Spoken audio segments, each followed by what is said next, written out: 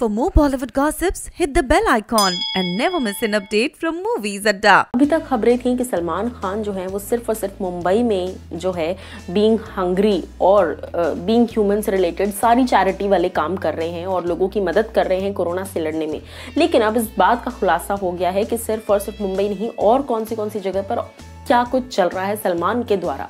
Hello guys, welcome to movies अड्डा। मैं हूं ज्योति नाहक। सलमान खान की अगर बात की जाए तो नंबर 1 पर आता है उनका नाम जब चैरिटी की बात आती है।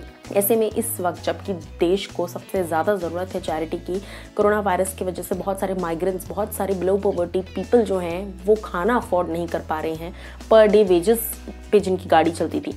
ऐसे में सलमान खान ने बीइंग हैंग्री, जी हाँ, एक ट्रक जो है एक मूविंग व्हीकल पर उन्होंने शुरू किया है जहां पर खाना आपको बांटा जाएगा। उस व्हीकल की जो सर्विसेज हैं अब तक सिर्फ मुंबई में थी, लेकिन अब छत्तीसगढ़ और उड़ीसा के बॉर्डर्स पर कहीं ना कहीं देखा गया है। तो इसका मतलब ये है कि सलमान खान ने अपनी जो ब्रांचेस हैं, आप ब्रांचेस कह लीजिए, सलमान खान ने बीइंग हंग्री जो वैन है उसकी ब्रांचेस को बहुत ज़्यादा एक्सटेंड कर दिया है और अब छत्तीसगढ़ से लेकर उड़ीसा हर जगह पर जो है सलमान खान हेल्प करने की कोशिश करे। मैं आपको बता दूं कि ईद के दिन हमने सबसे पहले ये देखा था जिस तरीके से हर किसी के घर शीर खुरमा बना था, हर किसी के घर सेवई बनी थी, मीठी सेवई, और सलमान खान ने बंटवाया था, दूध के पैकेट्स बंटवाए थे, सेवई बंटवाई थी, ड्राई फ्रूट्स बंटवाए थे। ही मेड श्योर ईद के दिन कि हर किसी के घर ईद पर जो है ईदी हो और हर किसी के घर पर शीर खुरमा बने। तो सलमान खान का ये जो नेक जेस्चर है वो सिर्फ अब मुंबई में नहीं बल्कि ऑल ओवर इंडिया में स्प्रेड